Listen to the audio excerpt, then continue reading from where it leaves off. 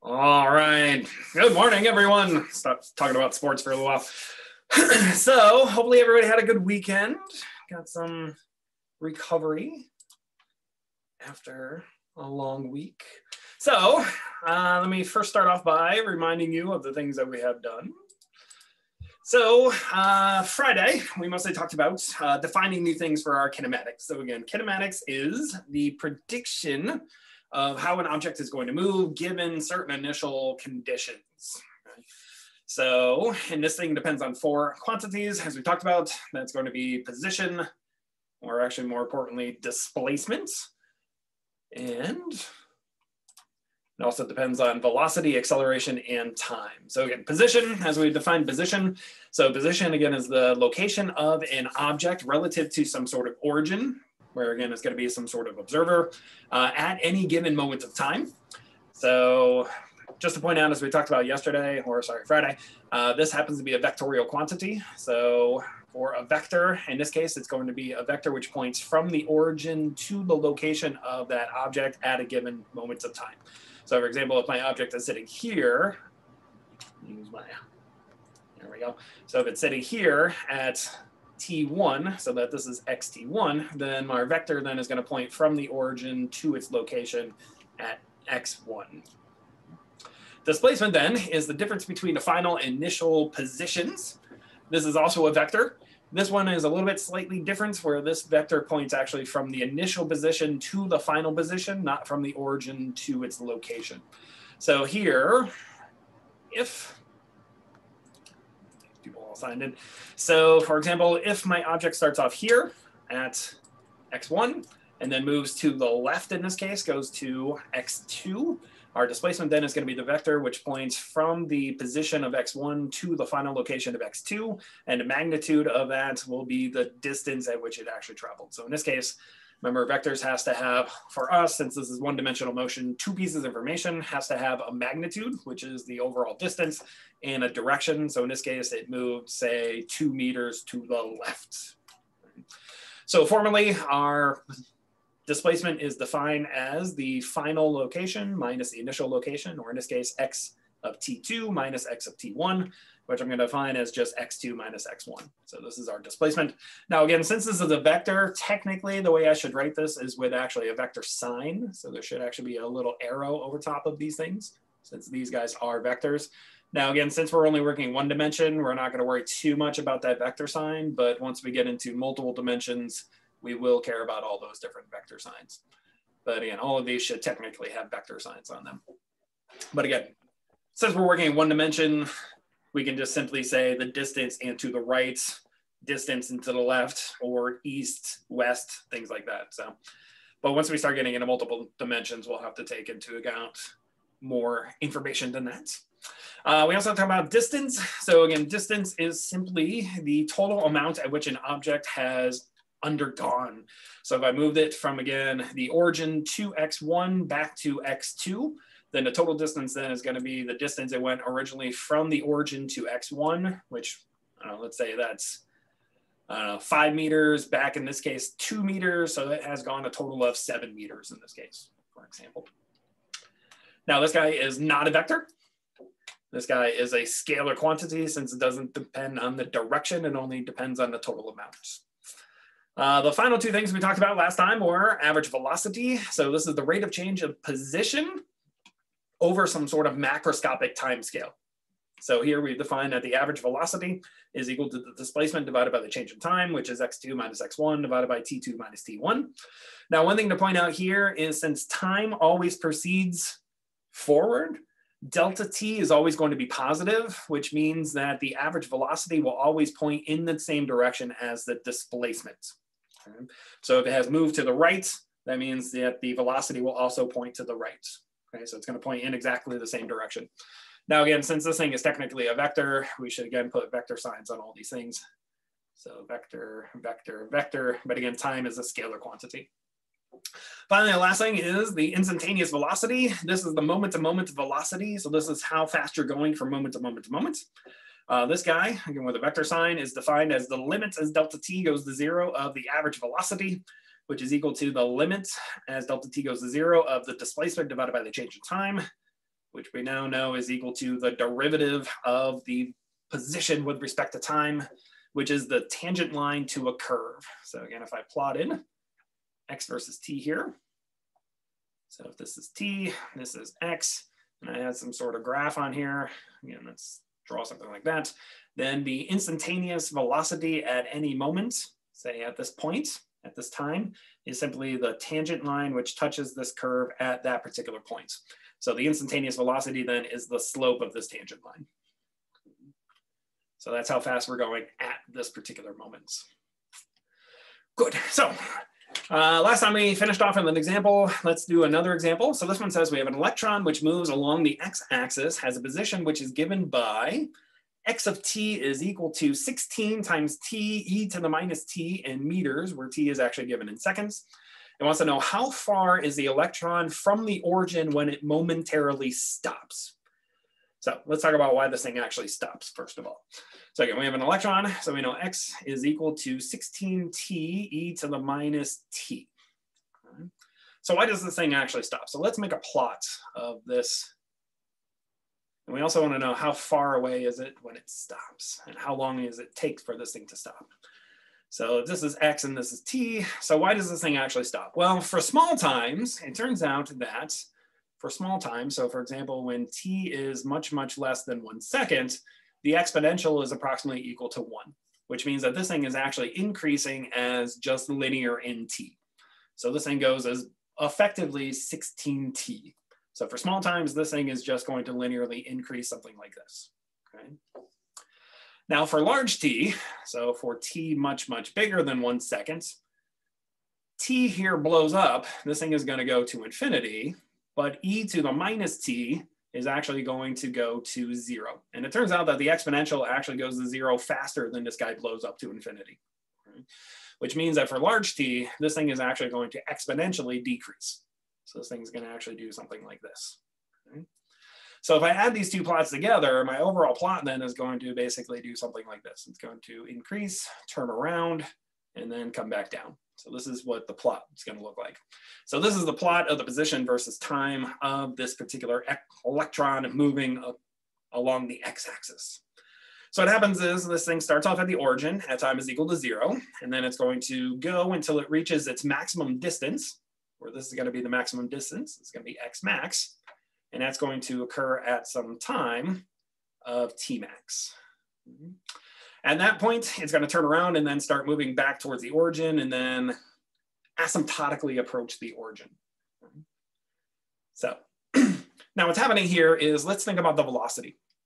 So again, what we know is that the velocity is the slope of the tangent line on this curve, right? So what's happening here is anywhere on this side, if I draw a tangent line across this plot, my velocity has a positive velocity, but anywhere on this side, my velocity is negative because it has a negative slope, which means that this thing starts off with a positive velocity, slows down until it ends up with 0 velocity, which happens exactly at this point.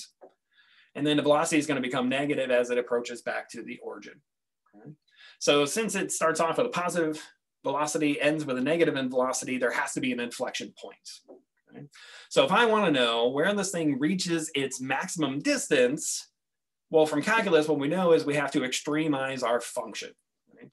So in calculus, for those of you who had Calc 1, Calc 2, or Calc 3 at the stage, how do you extremize a function? If you haven't had calculus, you don't have to answer this question. But for the rest of you, how do you extremize a function?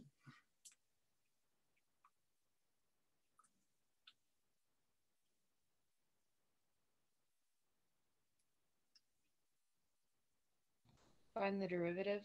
Good. You find a derivative. And then what do you do with the derivative?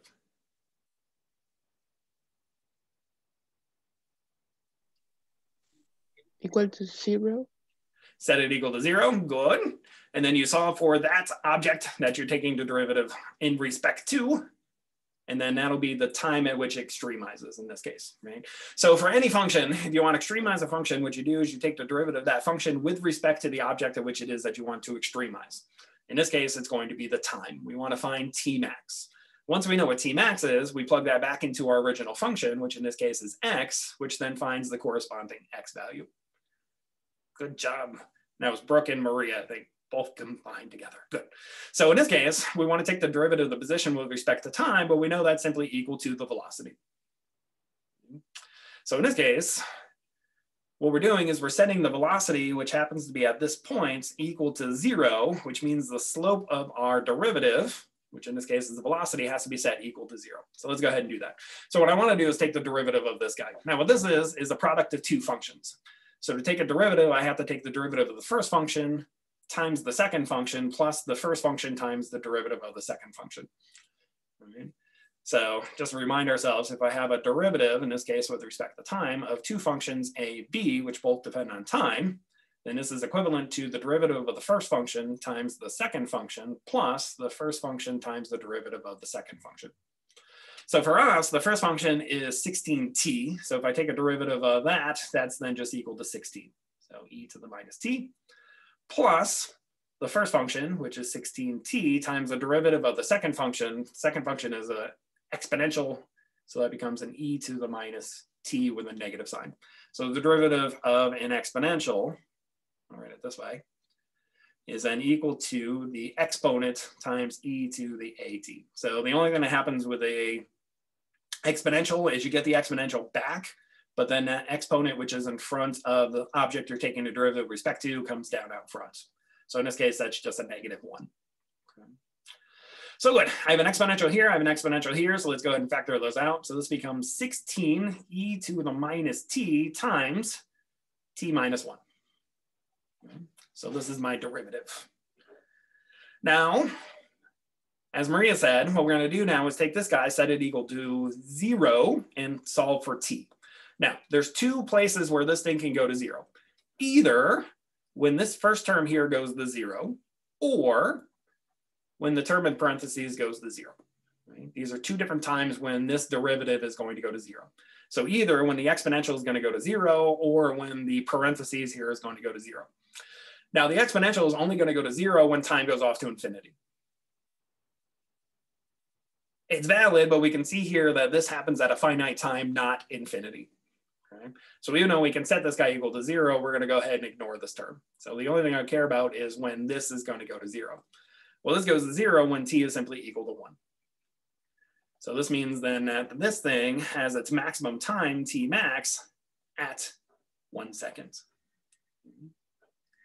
So that means that the distance, x max, is then going to be equal to, now we're just going to take that t max, plug it back into our original function. So it's going to become 16 t max times e to the minus t max. So it's going to be equal to 1 second. So this is going to be simply 16 divided by e. Okay, because I get 16 times 1, e to the minus 1.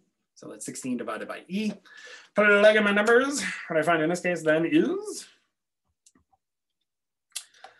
that this corresponds to 5.89 meters. 8 to 9 meters. So the maximum distance that my electron makes it away from the origin by the time it stops is then x max, which is 5.89 meters.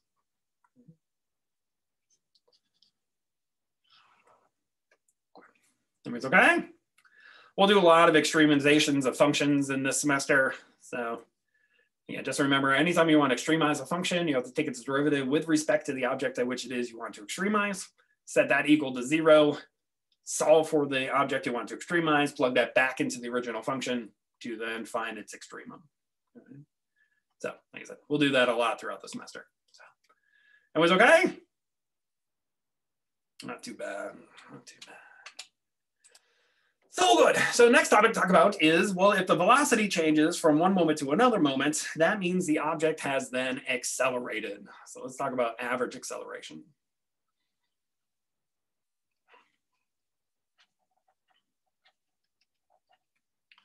So just like if the position changes with respect to time, that gives us velocity, the average acceleration then is the change in velocity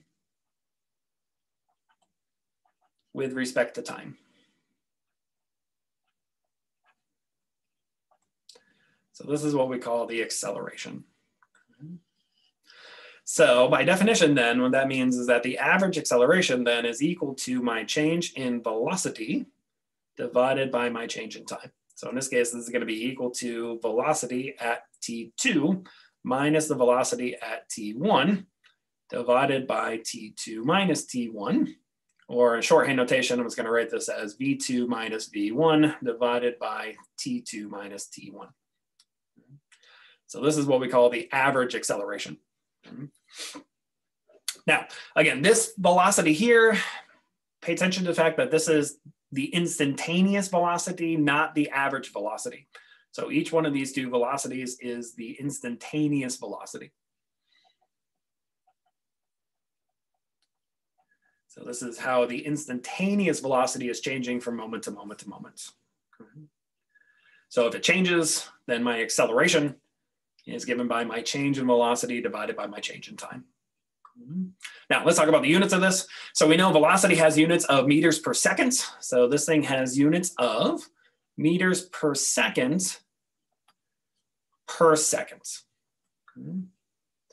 So a meter per second is the same thing as a meter per second squared. So this is my units of acceleration. So acceleration has units of meters per second squared, or meter per second per second. Now, what can happen, of course, is that the average acceleration means that just like the average velocity is, it doesn't take the fluctuations of how that velocity is changing from moment to moment. So again, all it's saying is that if I start off here and I end here, and my velocity is different here than what it was here over some sort of macroscopic time, then my average acceleration is that amongst that time. Now, but again, if we're driving on the Lloyd and I'm speeding up and slowing down, speeding up and slowing down, speeding up and slowing down, speeding up and slowing down, my average acceleration is not the same as my acceleration from moment to moment to moment to moment. So this means that we can also have an instantaneous acceleration. So let's talk about the instantaneous acceleration. So again, just like the average velocity, the average acceleration is a gross over or underestimation of the actual acceleration over a long period of time, where the instantaneous acceleration is what it's doing from moment to moment to moment. So the instantaneous acceleration, I'm just going to call that A, just like the velocity is then equal to the limit as delta t goes to 0 of the average acceleration, which is then equal to the limit as delta t goes to 0 of the change in velocity divided by the change in time. Now, as we talked about, whenever I take a limit of a change divided by a change, that's the same thing as the derivative. So this is then the derivative of the velocity with respect to time. But we also know by definition, the velocity is equal to the derivative of the position with respect to time. So I could also rewrite this then as the derivative of the position with respect to time. This is what we call a second derivative. So this is also equivalent to the second derivative of position with respect to time. Now, this thing also has units of meters per second.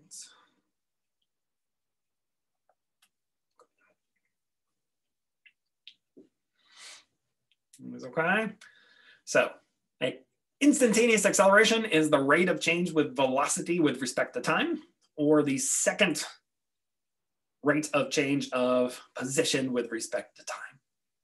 Now, one thing to point out with velocity and acceleration, so as I said before, velocity always points in the same direction as displacements. But acceleration doesn't have to change or doesn't have to point in the same direction as the instantaneous velocity. So what do I mean by that? So what I mean by that is, let's say I'm driving in a car. So here's my car. Here's my beautiful car. And let's say initially I'm moving in this direction with a velocity of v1. Now at a later time, let's say I'm now here.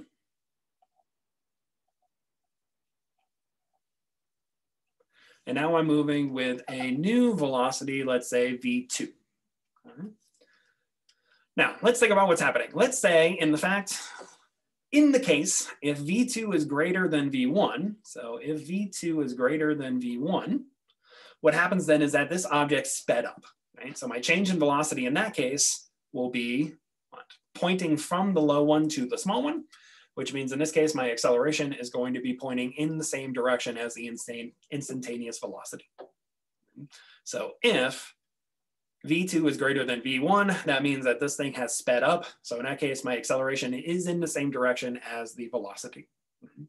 But if V2 is less than V1, what that means then is that what? Let's go back to our acceleration. So if I look at the average acceleration, this means that V2 minus V1 divided by delta t, well, if V2 is less than V1, this thing is negative, which means that the acceleration actually points in the opposite direction as the instantaneous velocity. So when it comes to acceleration, we have to be a little bit more careful than we have to be with velocity. So velocity will always point in the same direction as my displacement. So if I'm moving in this direction, my velocity will always be in this direction, always. When it comes to the acceleration, if I'm moving in this direction and I'm speeding up, then my acceleration will be in the same direction as my velocity. But if I'm moving this way and I'm slowing down, my acceleration then will be in the opposite direction in which it is that I'm moving. Now, both of these two are called, semantically wise, acceleration. In physics, we don't make a difference between acceleration and deceleration. They're both just acceleration. So even though this one is speeding up, and in the English language, we would call this decelerating. But in physics, we don't call it decelerating. We just say the acceleration's in the opposite direction. Right? So it's still accelerating, but it's in the opposite direction. So it's slowing it down. Right? So again, even though English language, we would call it this, but physics-wise, both of these are simply accelerating. So we just have to pay attention to the direction of the acceleration with respect to the velocity. So the acceleration's in the same direction as the velocity, it's speeding up. So this one is speeding up. But if it's in the opposite direction, as in this case, it is slowing down.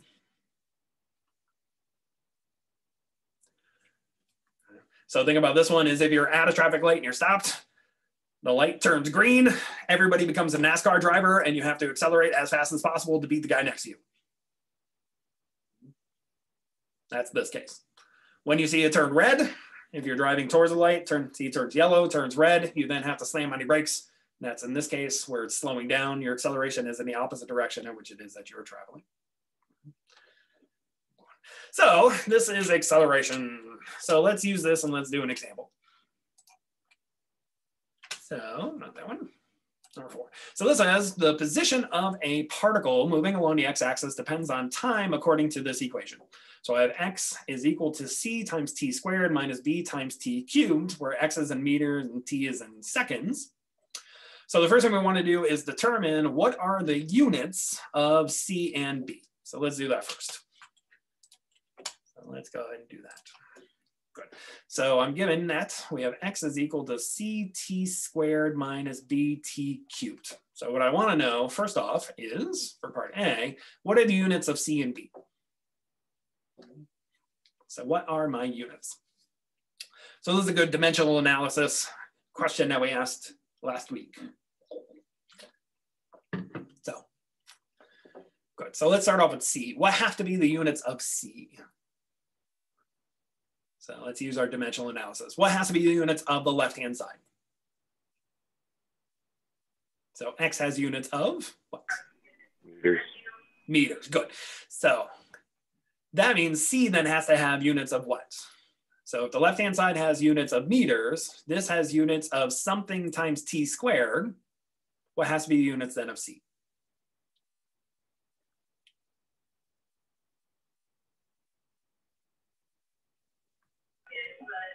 Meters per t squared. Good job. So meters per second squared. That's right. Good job, Teddy. So this has to have units of meters per second squared. So c here is actually an acceleration. So this guy is actually an acceleration.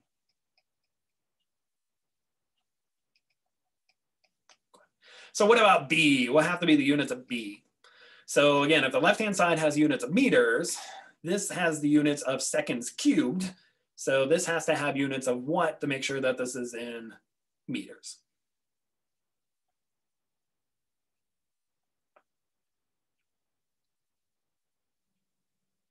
Meters per second cubed. Good job, Teddy. So meters per second cubed. So this guy is something we're not actually going to talk about in this class, but this is what's called jerk. Not Jamaican jerk. It's not hot. Doesn't taste good. Right? This is a different kind of jerk. So jerk in physics is actually the rate of change of acceleration. This is what's actually called jerk. What I just do. Go away. Good. So that's part A. So part B then says, so now I'm going to tell you that these have numerical units of 3 and 2. So that means C is actually 3 meters per second squared, and B is actually 2 meters per second cubed. Oh, that was B and C, or A and B together. Sorry about that. Okay, so C then says, at what time does the particle reach its maximum position? Good. So let's talk about that part.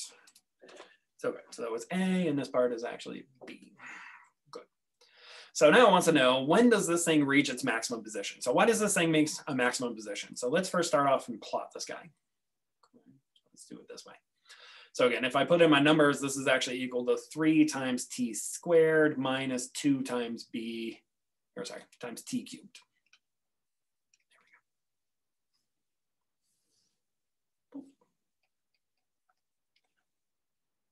Good. So let's plot this thing. So 3t squared is going to do something like, let's use green. T squared does something kind of like this, right? So this is roughly 3t squared. T cubed, what happens with a t cubed is what? Since for small t's, this thing is going to increase but slower, but then for large t's, this thing is going to increase faster than this one is actually going to increase. So what's going to happen then is that for large t's, this thing is actually going to, again, start increasing but more slowly, and then start increasing faster on this side. So this is roughly negative 2t cubed. So if I plot these two things on top of each other, what's going to happen is for small t's, the t squared is going to become dominant, but then for large t's, this one is going to become dominant. Right? This one's going to blow up faster than this one is going to be. So ultimately what this thing is going to do is it's going to follow the green curve initially, but then start to roll over and then basically do this. Okay? So for small t's, the t squared is greater than the t cubed. So for small t, so for t much, much less than 1, t squared is greater than t cubed. But then for large t, so for t much, much greater than 1, t cubed is then greater than t squared. So again, this thing is going to first initially follow the t squared and then roll over and then start to follow then the t cubed. So that means then that's what? This thing is going to reach its maximum distance. So this is x of t. So this is going to become x max at some time here, which is going to be t max. Good. So that's why this thing is going to reach some sort of maximum. So what I want to know then is at what time does this thing reach its maximum position? Now, we just talked about what that means is I want to extremize this function. I want to extremize x with respect to t. So again, I have to take a derivative of x with respect to t. And again, as Maria told us, we have to set this guy equal to 0 to find then t. Now for here, instead of putting in the 3 and the 2, I'm going to work with C and B because I like letters better than numbers. But I'm going to take a derivative first of this first term. So that's going to become a 2c times t minus 3b times t squared. It's okay. Now I'm going to go ahead and factor out the t. So this becomes 2c minus 3bt all times t is equal to 0. So I'm just factoring out the t. Now, just like we talked about before, what this means is that this thing is equal to 0 twice, meaning when this thing, the parentheses, is equal to 0, or when the t is equal to 0. Okay, that's when this thing is actually equal to 0. Now for us, the t is equal to 0 only tells us this initial point, which is when this thing actually starts, which isn't the maximum distance that this thing is going to make it. So even though that's a valid solution, we're going to ignore it. We want to say this thing reaches 0 when the parentheses equals 0. So this means then we want that 2c is equal to 3bt max. This is the maximum time. Solve this guy and then for t max. So this then says that t max is then going to be equal to what? 2c divided by 3b. Plug in my numbers, this becomes then what? 2 times 3 divided by 3 times 2, which is simply equal to 1 second. Okay. So this thing reaches its maximum distance away from the origin at the time of 1 second. So this is part C.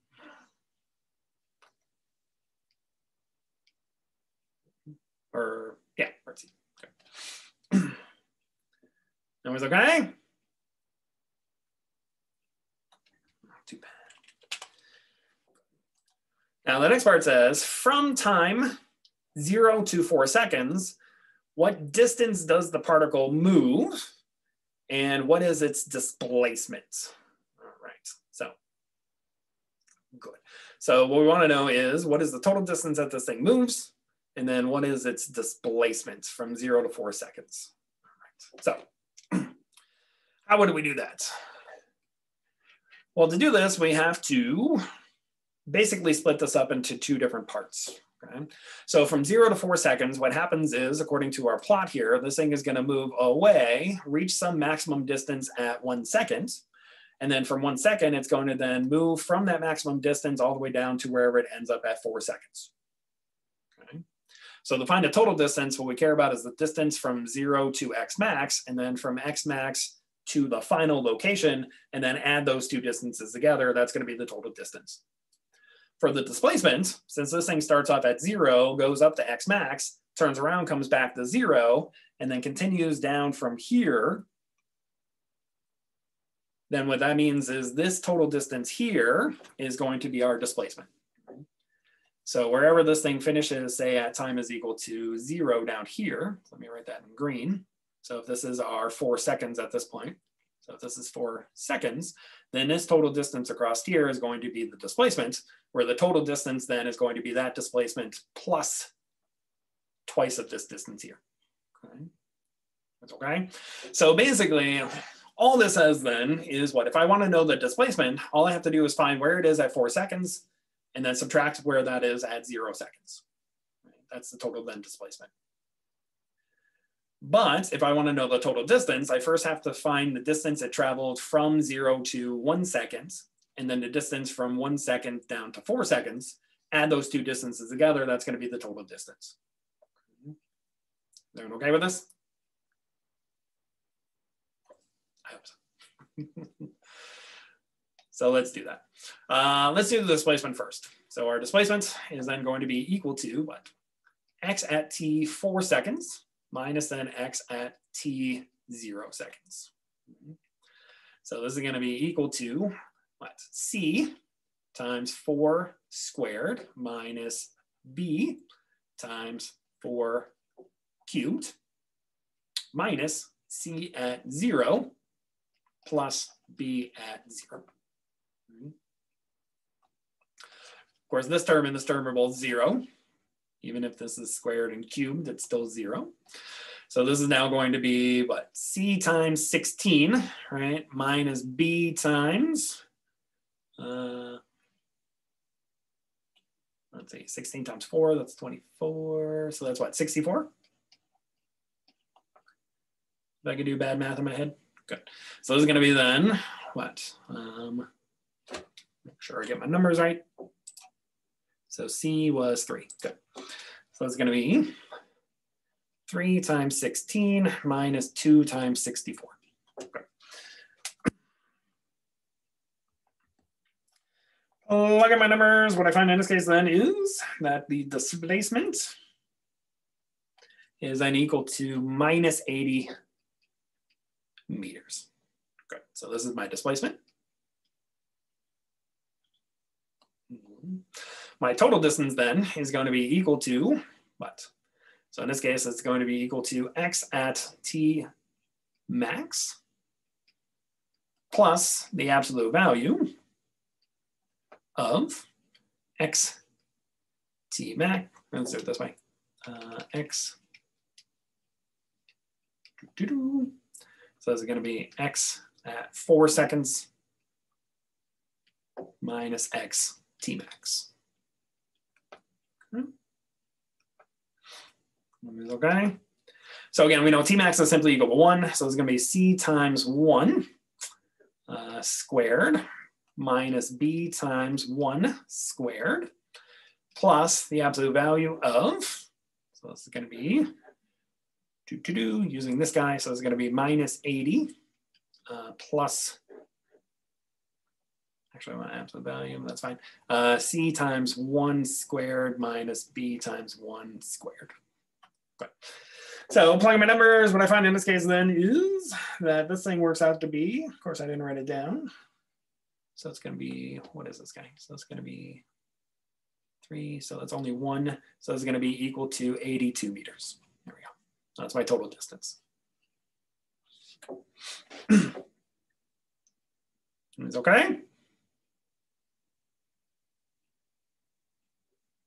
I got a question. Sure.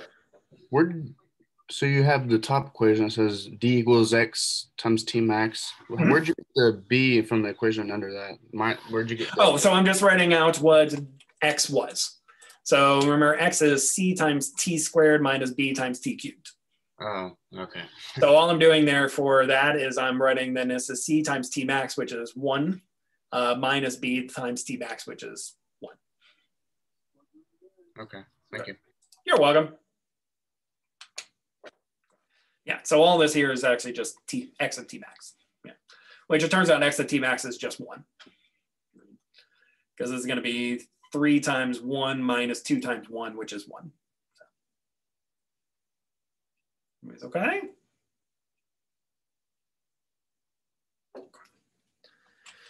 And finally, last part of the problem says, what is its velocity and acceleration at times 1 second, 2 seconds, and 3 seconds? Good. So this is what, part D. So let's talk about part D. So now it wants to know, what is the velocity? Well, again, we know the velocity is equal to the first derivative of the position. So as we already took the derivative, this is going to be equal to 2 times C times T minus 3 times B times T squared. And then we know the acceleration now is equal to the derivative of the velocity with respect to time. So I take the derivative of this. So it's going to be 2 times C minus 6 times B times T. So this is my velocity at any time, and this is my acceleration at any time. So for the rest of the problem, all I have to do then is plug in the different times at which it is that I'm interested in. So here I want to know, what is it at 1 second, 2 seconds, and 3 seconds? So for the first part, I want to know, what is the velocity at 1 second? What's the acceleration at 1 second? So my velocity at 1 second is then equal to 2 times C times 1 minus 3 times B times 1 squared. So it's going to be equal to 6 minus 6, which is equal to 0, right? Which we already knew that because 1 second is actually T max. So that's when it has 0 velocity anyways. What's the acceleration? So the acceleration then, A of 1 is going to be what?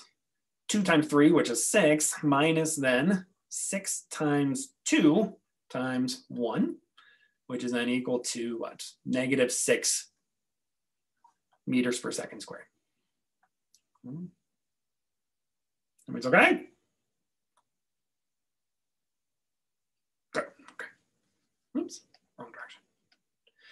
So now we just do it again. So we know the velocity at 2 seconds then is going to be, let's use our expression. So it's 2c times t. So I get 2c times 2 minus 3b times t squared. So I get 3b times 2 squared. And my acceleration, I'll write that out too, is then going to be 2 times c minus 6 times b times 2. So let's do this one first. So this is then 6, so that's 12, minus 12 times 4, that's 48. So it's going to be equal to minus 36 meters per second. And my acceleration then is going to be 6 minus, so that's a 2, so 12, and that's going to be 24. So that's then equal to minus 18 meters per second squared. And then finally, 3 seconds is then going to be equal to, so let's write this out, 2 times c times 3 minus 3 times b times t, or 3 squared. And then the acceleration at 3 seconds is going to be 6 minus 12 times 3. Oops. Good. So Good. So this works out to be, if I did my math right, minus 72 meters per second. And then this one works out to be minus 30 meters per second squared.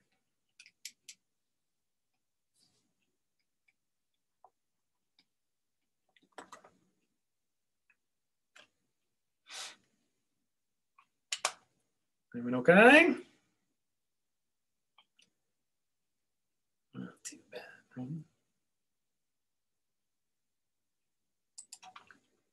Good. How's everyone doing? Doing okay? So these are the quantities that we need. So now that we understand these different quantities, what we can finally start doing is writing down what are known as the kinematic equations. Okay.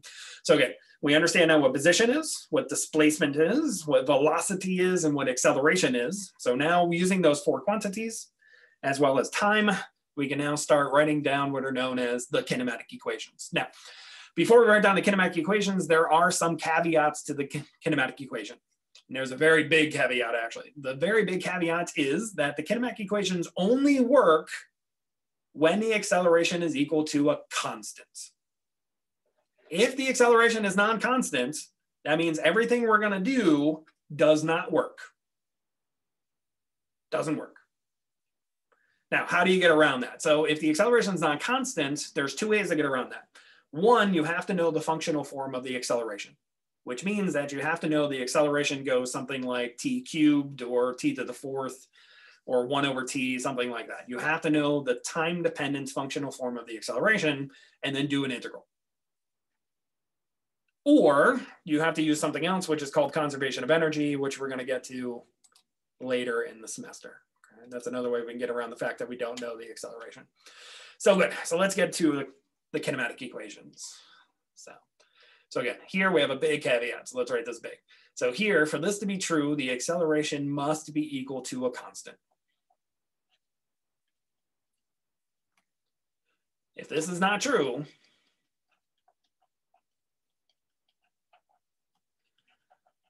then these equations do not work.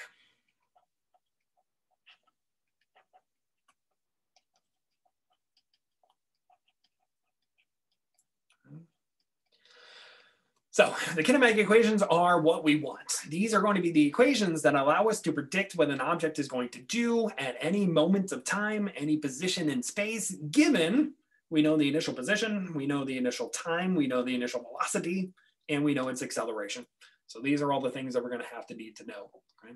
So let me write some notation here. So first of all, I'm going to write x sub 0 as being equal to x of time 0. Right? Where t0 is equal to the initial time. So t0 is just going to be our initial time. V sub 0 then is going to be equal to v of t0. So just meaning that this is also equal to the initial velocity. So this is our initial position.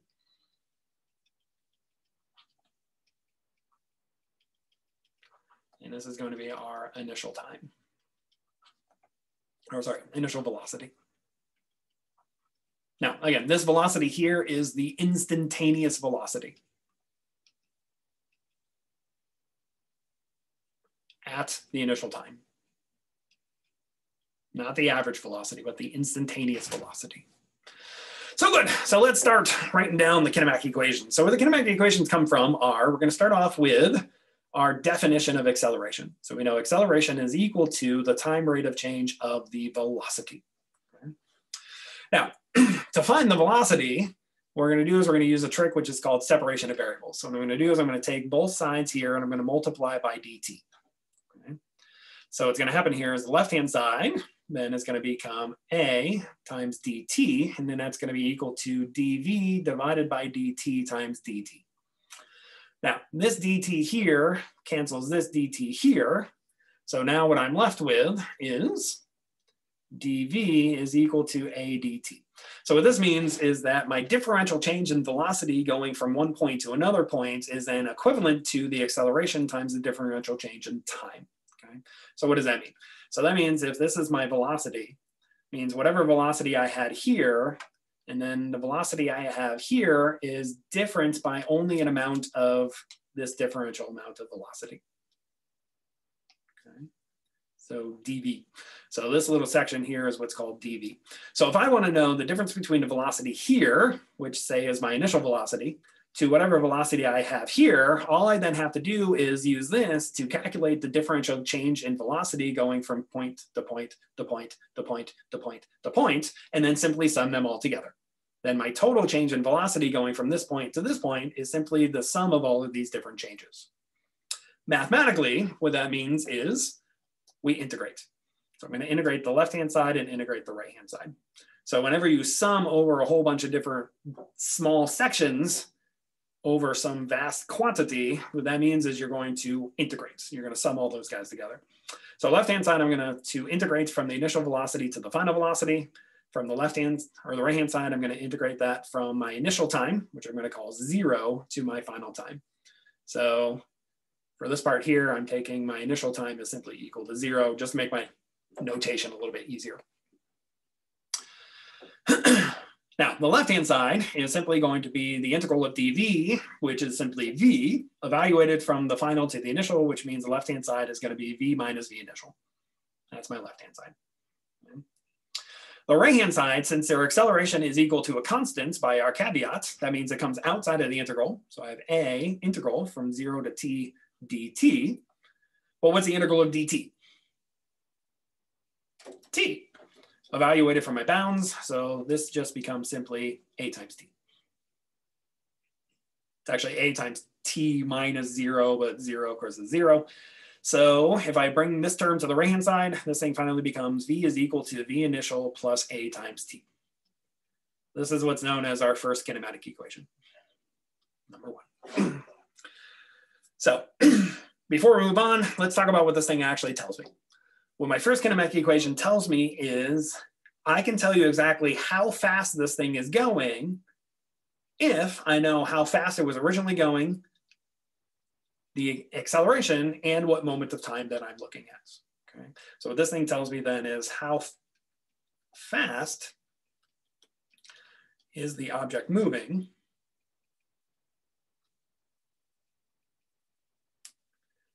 at any moment of time.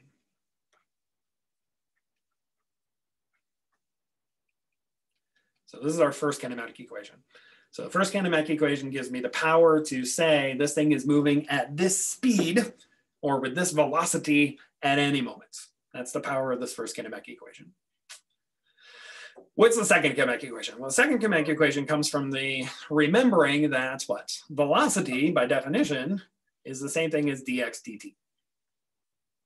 So all we're going to do is we're going to take our first kinematic equation here, rewrite the left-hand side as dx dt, and then do another integral. This is where the second one's going to come from. So let's go ahead and do that. So we now know v is equal to dx dt, which is equal to v naught plus a times t. So again, we're going to use our separation of variables. I'm going to multiply both sides by dt. So this thing is going to become dx is then equal to v initial dt plus a times t times dt.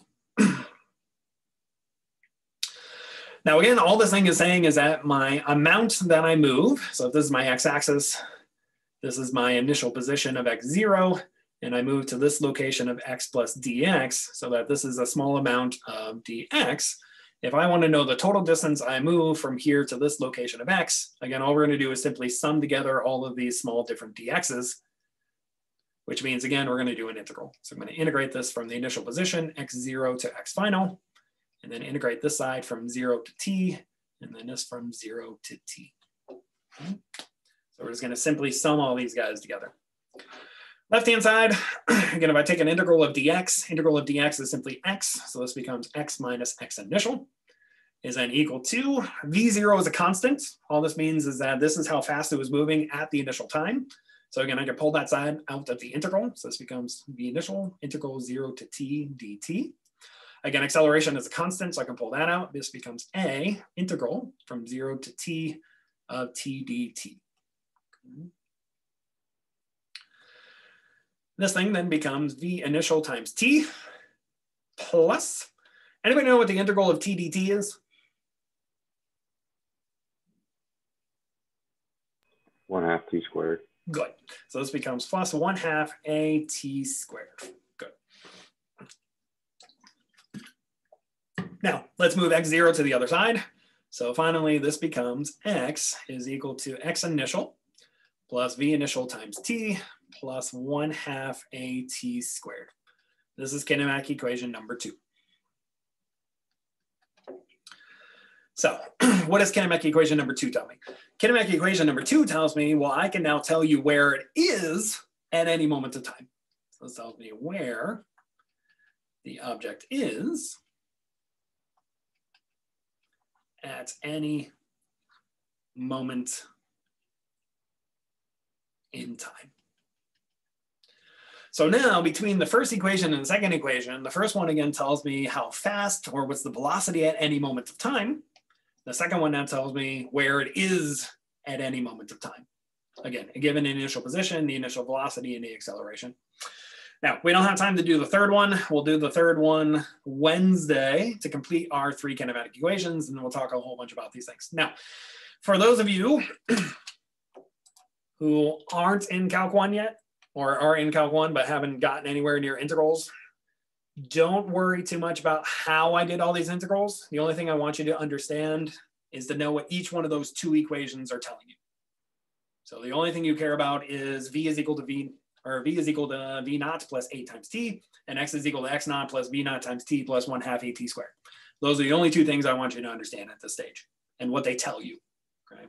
So again, Wednesday we'll do the third one, and then we'll talk about what each one of these things mean, and then we'll do a whole bunch of examples on how we actually use these things in a given problem.